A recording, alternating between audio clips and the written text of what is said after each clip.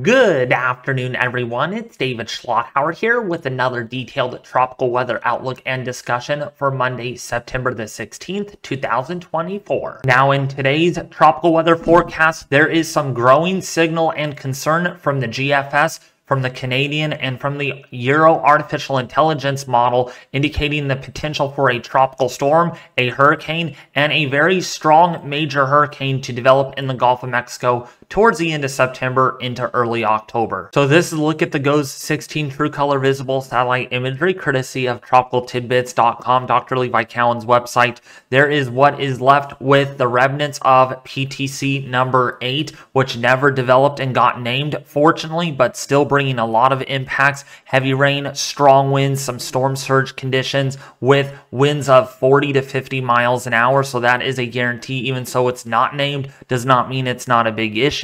We have remnants, or what is left, with Tropical Depression Gordon, likely to turn out to sea and re-strengthen into a tropical storm yet again as it encounters this baroclinic cold frontal boundary that is to its north. And then all eyes are on deck over the Gulf of Mexico and the Caribbean towards late September and early October for something big that could be developing. Now, taking a look at the latest 7-day graphical tropical weather outlook from the National Hurricane Center in Miami, Florida. And as we can clearly illustrate here, there are two areas to watch, but potential tropical cyclone 8 really has a very low chance of coming back at all. In fact, it has made landfall just recently, according to the NHC, with winds of 35 miles an hour, pressure right around 1,006 millibars, and we have, well, what is left with Tropical Depression Gordon with 35 mile an hour winds. Very lopsided system, not going to be a threat to any land areas.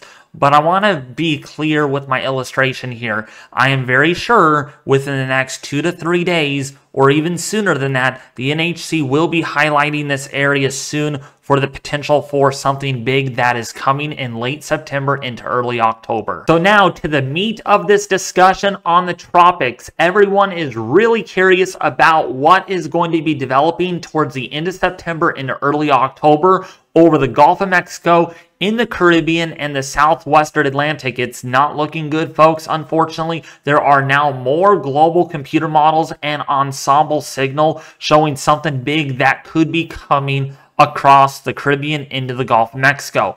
So this is a look at the GFS model, cyclonic relative vorticity, how much spin there is in the atmosphere. So anything color coded here in red, orange, and yellow is how much spin there is in the atmosphere. So you can see here is a frontal-like system. Here is a tropical or subtropical doodad along a decaying cold frontal boundary. Here is PTC 8 over here. Here is what is possibly left or barely hanging on to a Tropical Depression Gordon situation this afternoon. So putting this into motion on the GFS model over the next 2 days, again, things look fairly quiet out there for the time being. But again, all eyes, I have said this too many times, all eyes are on deck in the Caribbean and in the Gulf of Mexico for something big later on in the period. Okay, I got breaking news to share with you all, as the 18Z GFS model that initialized this afternoon on September the 16th, 2024 is now explicitly showing a very strong Category 4, if not even a Category 5 hurricane in the Gulf of Mexico. Now, even so, the GFS is showing this. I am not agreeing to it right now until we get more consistency of model run to model run. But the Canadian is also showing something similar as well, which I will show you here in a little bit. But the 18Z GFS, man, oh man, it is very, very aggressive. Wait until you see this. So this is for this weekend, September the 21st, the 22nd, the 23rd, the 24th, the 25th.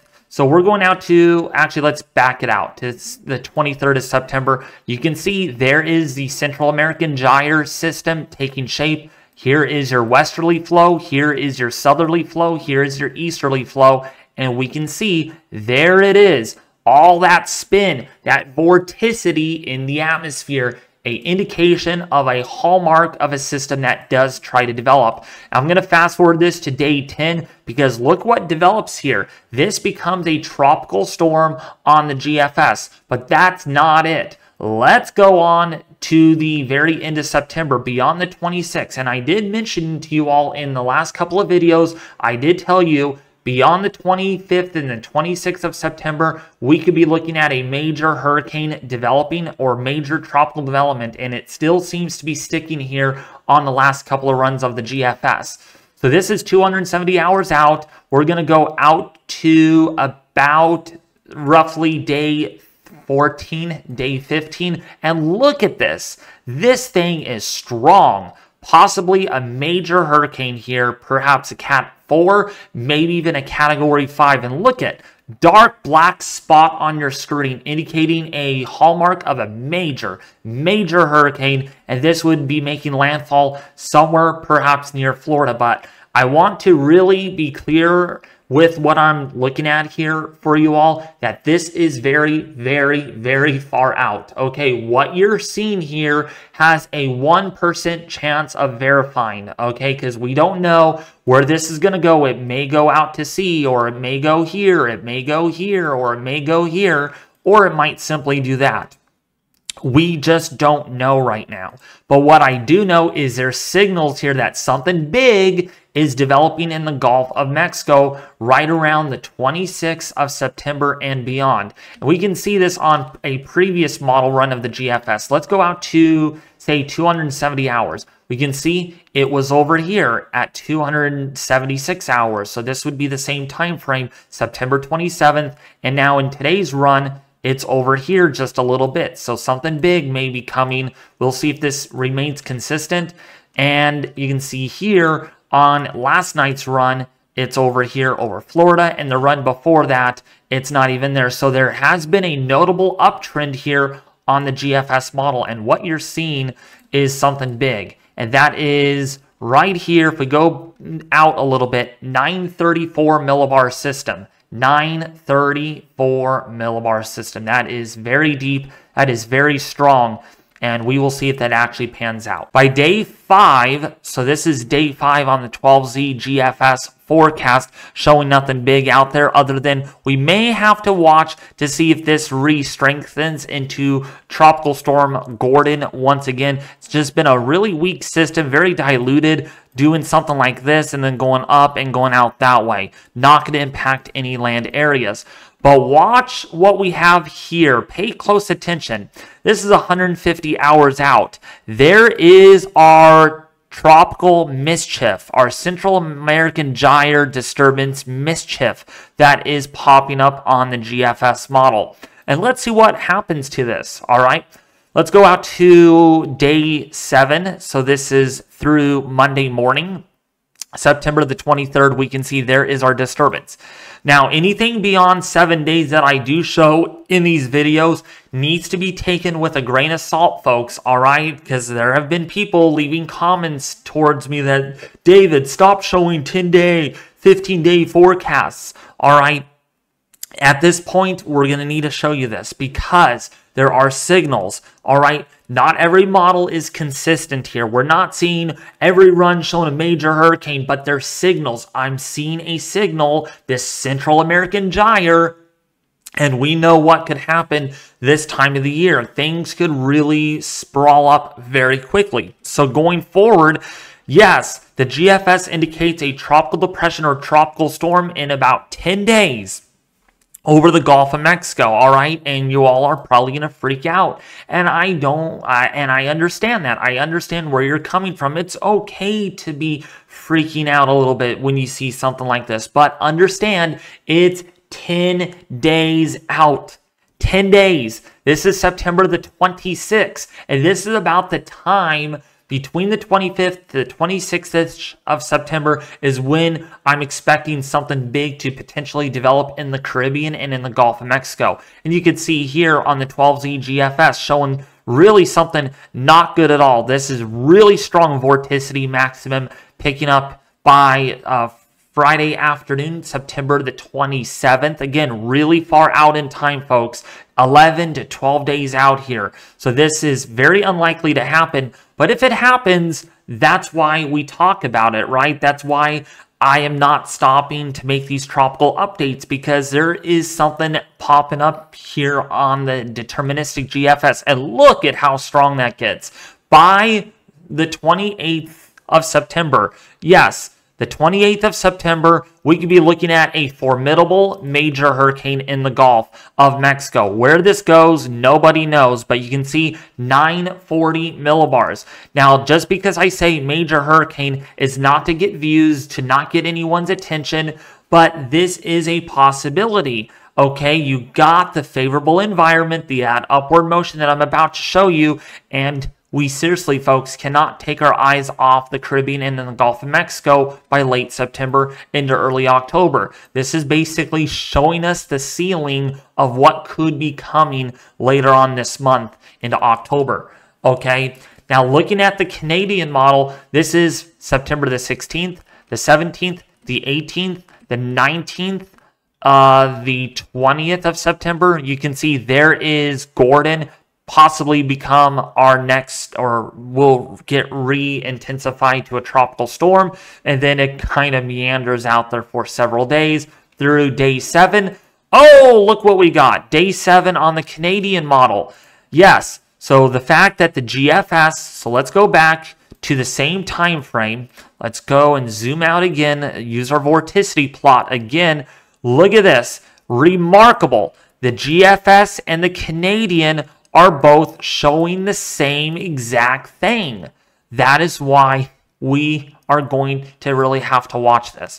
Looking at the previous model on the Canadian, looking at the model before that, look at this. This has been really consistent right here. This is literally, yeah, 1, 2, 3, 4, 5, 6, 7 model runs of the Canadian model. Very remarkable, very consistent. The GFS has been moving this all over the place, showing something either really big or not so big at all. That's why we are not going to take our eyes off of that. And that also hits Florida as a Category 2 or a Category 3 hurricane. Very strong system, possibly becoming a major hurricane off the Georgia or the Carolina coast in 10 days. That's why, again, folks, we really got to watch this area. Now, the European model really not showing much at all over the next 10 days. We'll just kind of ride through this very quickly.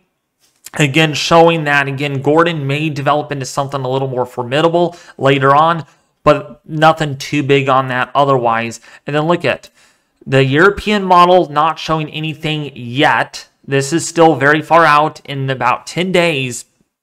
Not even a monsoonal gyre out there, or the Central American gyre, other than you do have a little bit of that right over, basically, if you're in, say, Tehuantepec area of Mexico, that's where you're seeing that curly Q looking like a disturbance. But really, only the GFS and the Canadian models are indicating something that develops.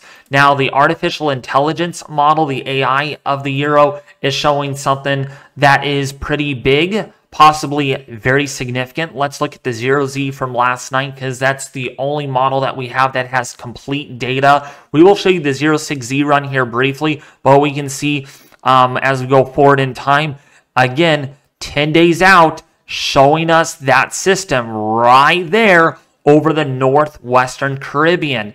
What did the GFS, what did the Euro show, or the Canadian model show? Same exact thing. That's why we are not taking our eyeballs off this. And look at what it does. It follows very similar to the GFS model, and it strengthens it to 965 millibars. Look at how intense that is. Very strong rotation on that. Now, looking at the 06Z artificial intelligence model, a lot weaker on this, but it is very noteworthy to take note of. In 10 days, it is still showing it where the Canadian has it. So still looking like a big signal that we could be having our next tropical storm hurricane, if not a very strong major hurricane. What's even more concerning is that the European ensemble forecast showing a lot of members blowing this up to tropical storm intensity. we can see right here we have a hurricane, tropical storm, maybe a tropical depression, and a tropical depression on this. So there is a group here of members showing significant tropical development. And by the 27th of September, I warned you all at the beginning of this video, the 26th is going to be the day that we're really going to have to watch. Look at this. This could be really bad news for the Gulf of Mexico and perhaps even for the western half of the Atlantic basin. Nothing big going on in the Caribbean, but again, our system develops down here. It moves this way, might move that way into the southern portion of the Gulf of Mexico. Man, I'm just coughing a lot today. So now when taking a look at our latest GEFS ensemble forecast on our velocity potential anomaly, how much upward motion or sinking motion there is in the atmosphere. So all these blue colors, these green colors, all bets are off. A lot of upward motion over the Caribbean, over the Gulf of Mexico, over the Atlantic. A lot of sinking motion over here in the Central Pacific, into the Eastern Pacific. Very coincidental with our La Nina that is shaping up over here in the El Nino 3.4 region. And so all this upward motion over the Atlantic is going to ask for a lot of trouble potentially. And I'm telling you all, beyond the 26th of September, we could be looking at a lot of tropical development, possibly our next couple of major hurricanes that could be developing by early October, potentially, because you can see by early October, all of this favorable environment is coming to the Atlantic and the Caribbean. Even the European ensemble forecast is showing a similar output here of all of this upward motion, favorable environment, not a lot of dry air to be ingested into these systems, not a lot of wind shear either. So again, beyond that 23rd, 24th, even the 26th of September, all bets are on for significant tropical development here, possibly our next hurricane coming. Now, when it comes down to our ensemble track forecast on our cyclones that do develop in the Atlantic, the GEFS ensemble is thinking that another tropical wave coming off of Africa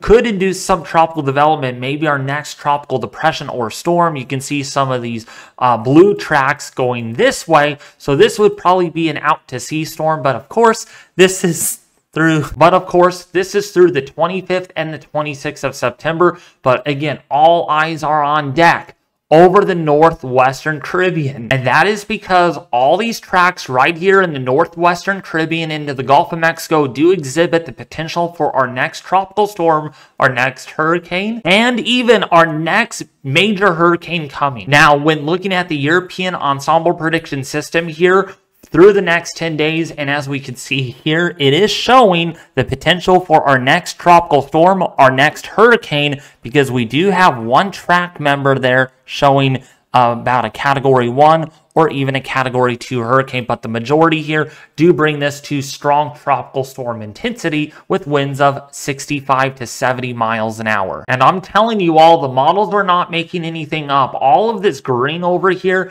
is moving over to the Atlantic. Again, this is the 16th through the 20th of September. You can see all this upward motion, the favorable environment. They're sinking over here. That is why we're not getting any development other than Gordon. But as this MJO over here, again, the 26th, it's over the Caribbean and over the Gulf of Mexico and over the Atlantic. And that's when I think, maybe even sooner, maybe even the 24th of September, all eyes are on deck. We could see big trouble ahead over the Gulf of Mexico and the Caribbean. I've said it so much times in this video, but I really want to iterate that. I want to be very clear and concise with my videos here that there is a very favorable MJO and a convective coupled Kelvin wave event coming over to the Atlantic. And this is going to really kickstart the Atlantic hurricane season into very active mode potentially. But anyways, if you did enjoy today's detailed tropical weather outlook and discussion for Monday, September the 16th, 2024, please consider hitting the red subscribe button right now if you haven't already. Hit the bell notification icon. Also share this with your family and friends on social media, and never forget to also leave a comment in the section below. I want to know how you all enjoyed this video, so that way I can make improvements if necessary to my tropical weather outlook and discussions. But otherwise, we are really going to have to keep an eye on the Caribbean and the Gulf of Mexico towards the end of September into early October, because something big is coming, and I know it's coming based on our signals, but you can only stay up to date here on the YouTube channel. But anyways, that's going to do it.